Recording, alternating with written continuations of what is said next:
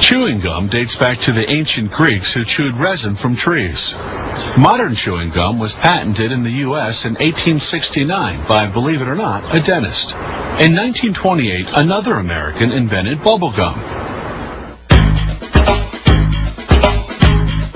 Bubble gum comes in gumballs of all colors and sizes. But for blowing bubbles, nothing beats the chewy, gooey pink stuff in the twist wrap. It all starts with the gum base, the stuff that makes gum chewy. Traditionally, the base came from tree resin.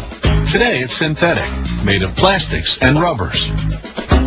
They pour the gum base into a mixer, then add color and flavoring.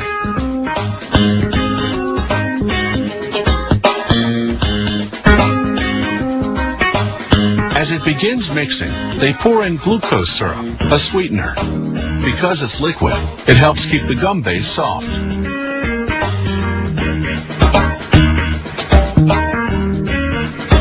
Next, they add dextrose, a powdered sweetener. They blend the ingredients for about 20 minutes. The stirring action builds up heat, which melts everything together.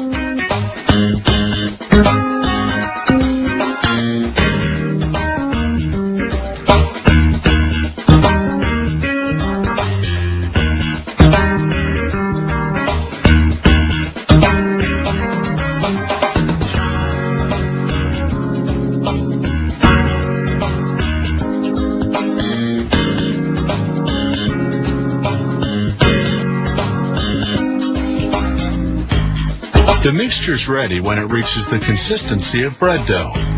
They transfer it by cart to a machine called the pre-extruder. The machine squeezes the mixture through a narrow opening, like squeezing toothpaste from the tube. This transforms the big, bulky wad into thin, manageable strips that can then go through the extruders. The extruders squeeze each strip down to the actual width of a piece of bubble gum. It comes out as one long continuous stream, to be cut into bite-sized pieces later on. This extrusion process heats up the gum. If they were to cut and wrap it now, it would stick to the wrapper. So the next stop is a cooling chamber. The gum goes in for 15 minutes at temperatures between 37 and 45 degrees Fahrenheit.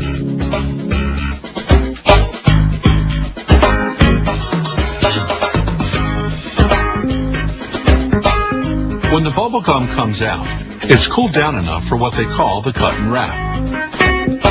One machine does both jobs in a fraction of a second. Watch the action in slow motion. As the continuous stream of gum enters on one end, the machine cuts it into bite-sized pieces, pushes each piece into a wax paper wrapper, then twists both ends of the wrapper closed.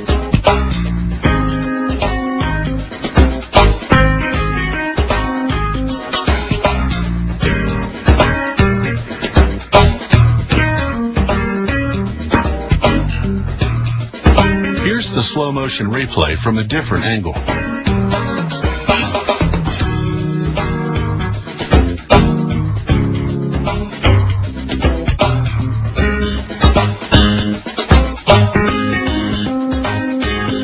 The machine processes 900 pieces of bubble gum per minute.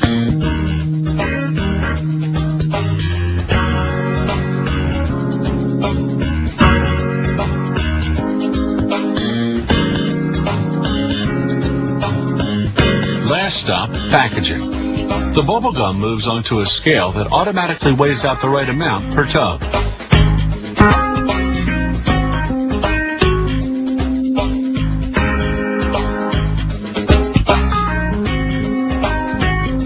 They seal the tub with plastic to make it airtight. This keeps the bubble gum fresh. Ever wonder why bubble gum is pink? It's because that's the only color Walter Deemer had on hand when he invented this treat back in 1928. Since then, the color just stuck.